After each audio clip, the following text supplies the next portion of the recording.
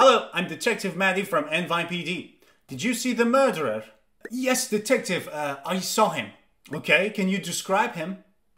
Yes, he had, two eyes. Continue? Hair, no. Tall, thin, but cheeks, fat. Okay, that was, great help. Your name is Rick Sanchez, is that right? Yes. And occupation? I teach English at university.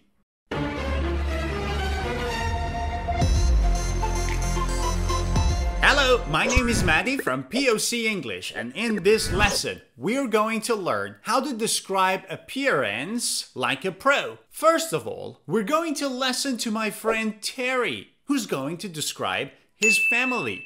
Let's see what Terry says. My father has a round face, and his paunch really sticks out. My mother has a more oval face and a straight nose. My older sister is like a model. She has a slim figure and a slender waist. She has a lovely complexion and beautiful, sleek, shoulder-length hair, and she's always immaculately groomed. I feel so ordinary next to her. I've got coarse hair and rather broad hips, but she always says I look nice. That was interesting, right? Terry used a lot of words and phrases to talk about his family. Let's see them in 3, 2, 1. Look at all these phrases. Round face, paunch, oval face, slim figure, slender waist, lovely complexion, sleek shoulder-length hair, lovely, immaculately groomed, amazing, coarse hair, broad hips, lovely. Do you know what they mean? Let's learn together. First, let's start with face. Now, somebody's face can be described as round, which is like a circle. It can be oval face, which is like an egg, not a circle, but like an egg, oval. And face can also be wrinkled. For old people, you can use wrinkled face. That is when the skin has some wrinkles on it. Look at my forehead. These are the wrinkles. For example, my grandfather has a round but wrinkled face. The next thing is complexion. Complexion. Pay attention to the way I pronounce it. Complexion. Now, what is complexion? Complexion is the natural appearance of your skin and your face. That is complexion. The texture, the color, the state of your skin is called complexion. Now, complexion can be dark, like dark-skinned. It can be fair. Opposite of dark is fair. Fair complexion or dark complexion. It can be lovely. It can be healthy. It can be smooth. For example, my brother has a smooth complexion because he goes to the gym every day. If you exercise and if you drink plenty of water, you will have a healthy complexion. Next word is waist. Now, what is waist? Waist is the part around your belly. That is called your waist. A little bit below your belly. Now, waist can be slender. Slender waist is a thin but stylish and beautiful waist. This one is mainly used for ladies. For those who are in modeling and have a slender waist, that means their waist is thin and very pretty. My best friend is a model who has a slender waist. Now, the next one is kind of funny, and I'm sure you have a member in your family who has this. What is it? It's a paunch. What's a paunch? Well, paunch is a fat belly, a fat stomach, usually of a man. For example, my father has a noticeable paunch. His stomach is noticeably fat. Or look at this example. My uncle is so fat and his paunch sticks out and is obvious. His paunch sticks out. Next one is the verb groom. Now, to groom means to prepare your appearance for an occasion. Let's say you want to go to a job interview. Can you go with messy hair, perhaps with lots of beard and mustache that is not very neat and tidy? Can you go to an interview like that without brushing your teeth? No. You have to groom. What does it mean to groom? Now, to groom means to prepare your appearance for that occasion. Or let's say you're going to a party. You have to groom. Now, the passive adjective of groom is groomed. He is groomed. But you can use an adverb to make it more beautiful. For example, you can say well groomed or immaculately groomed. Immaculately. If someone is immaculately groomed or is well groomed, they are very clean, neat, and tidy in appearance. For example, my brother is a model and he is always immaculately groomed. He's a model and whenever you look at him, he's like, wow, you're so neat and tidy and handsome. And now, hair. What adjectives can we use to describe hair? Well, you can say hair is short, medium length, or long. But you can also use a very interesting one. Shoulder length. If hair is shoulder length, it's obvious. This is the shoulder, this is hair. So your hair goes down all the way until it reaches or touches your shoulders. So if my hair grows until here, I will have shoulder length hair. Hair can be sleek. Sleek hair is kind of a shiny hair that is very healthy. And when you look at it, you know that this hair has good quality. But on the opposite side, it can be coarse. Coarse means rough. Not in a very good condition. Rough and thick. Coarse hair. Hair can also be dyed. Now, dyed means colored. We don't usually use colored for hair. We say dyed. For instance, if you apply, let's say, brown color to your black hair, you have dyed your hair brown. It means you've colored it with the color brown. Look at this one. Despite my sister who has a sleek, straight hair, my hair is coarse. It means my sister has very good hair. It's sleek, shiny, neat. But mine, it's coarse, thick, and not in a very good condition. And finally, the word figure is used to describe the overall appearance, the overall shape of your body. Now, if you have slim figure, what does it mean to have a slim figure? Slim is another word for thin, but does it have a positive meaning or a negative meaning? If you say that someone is thin, that is kind of negative. It's like they are thin, not in a good way perhaps. But if you say that someone is slim, that is a very positive adjective. It means they are thin in a good way. So if you have a slim figure, it means you are thin in a good way. For example, my girlfriend has a slim figure. I always tell her to become a model. That was Terry, and we have learned a lot of things from Terry, right? Now, we're going to listen to my other friend, John, who's going to do the same thing. He's going to describe his family. But before doing that, let me tell you something. Do you want to have the summary of this lesson with all the new words, adjectives, and phrases in one PDF file? And not just this lesson. Do you want to have the summary of all of my YouTube videos in one PDF file? Well, you can download my Ultimate English book.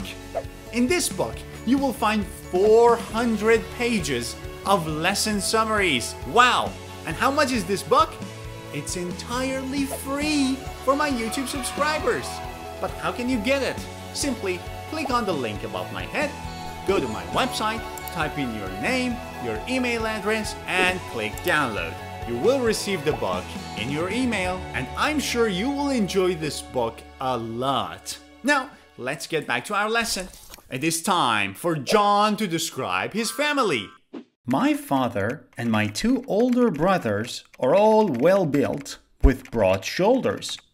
My father is going bald, but he still has a very youthful appearance for someone who's over 40.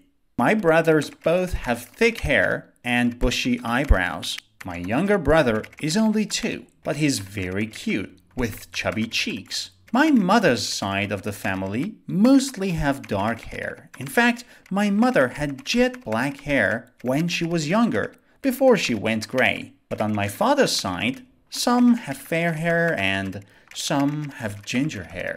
Interesting, right? He used a lot of words, phrases, and adjectives to describe his family. Let's see some of them.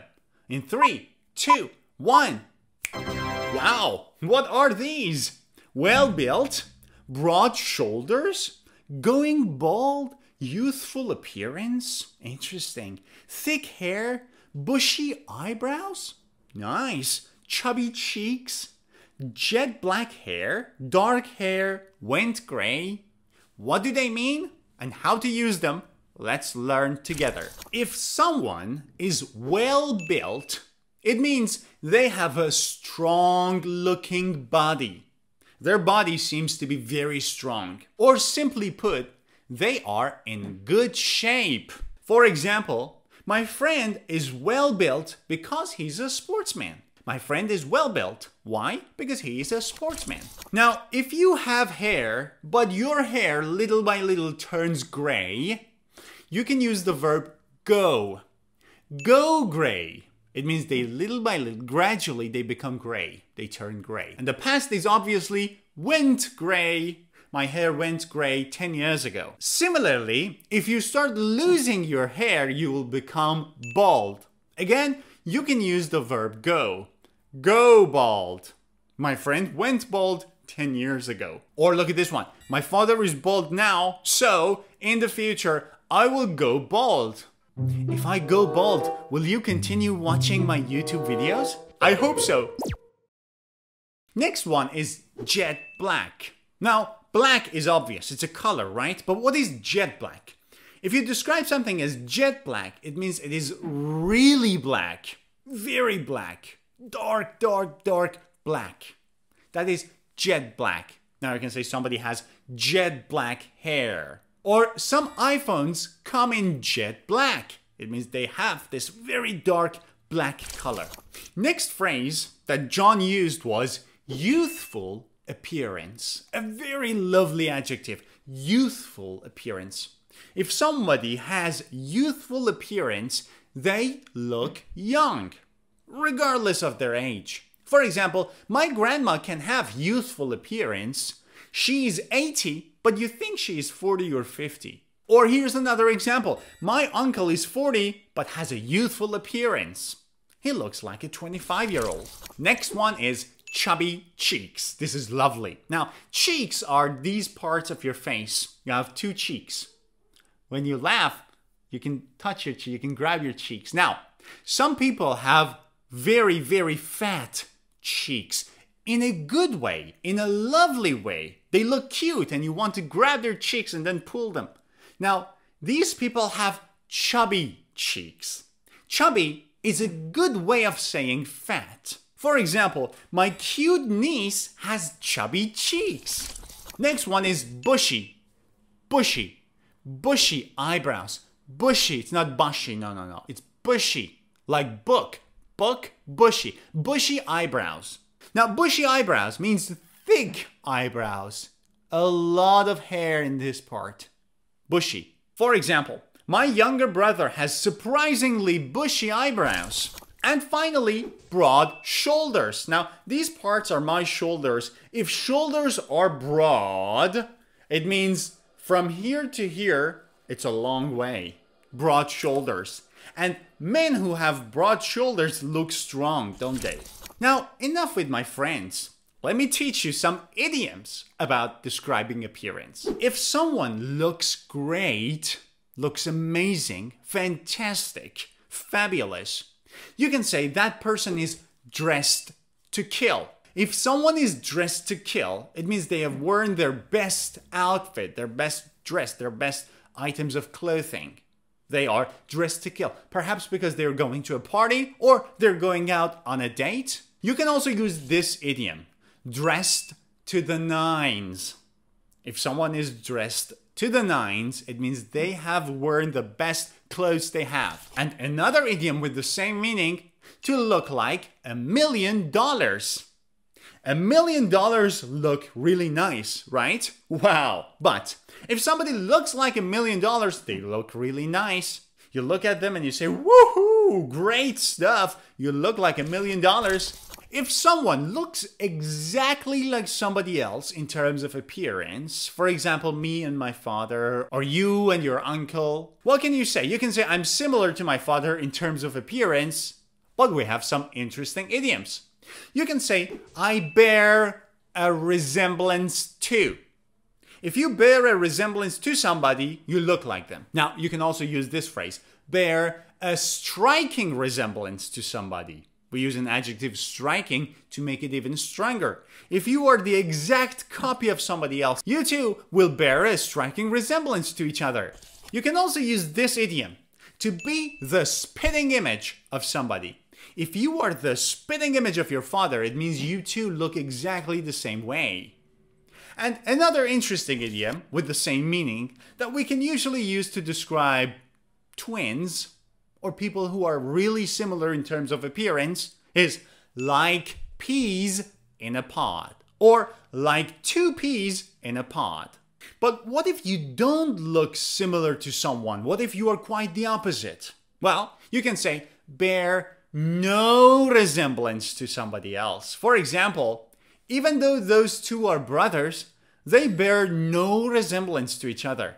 They don't look like the same. Or here's a very interesting British idiom, like chalk and cheese. If two people are like chalk and cheese, it means they don't look the same way. They're not similar at all. Have you seen some people who know exactly what to wear and what goes well with the other item of clothing?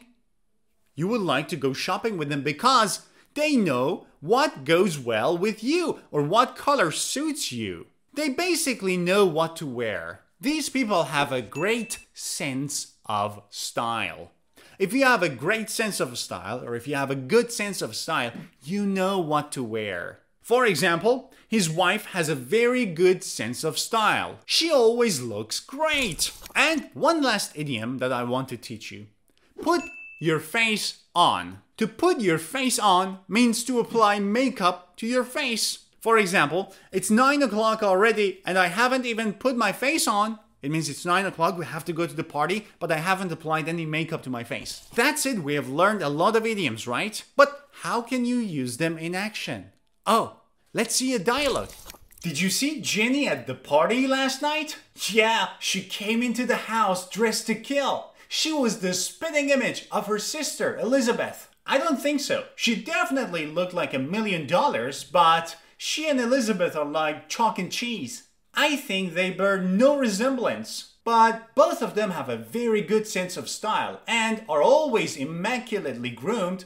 You may be right, but they have different complexions and body shapes. Plus, Jenny puts her face on too much. And that's it, guys. I hope you've enjoyed this lesson. Don't forget to practice, and don't forget to give this video a thumbs up and click subscribe if you're new to my channel. See ya!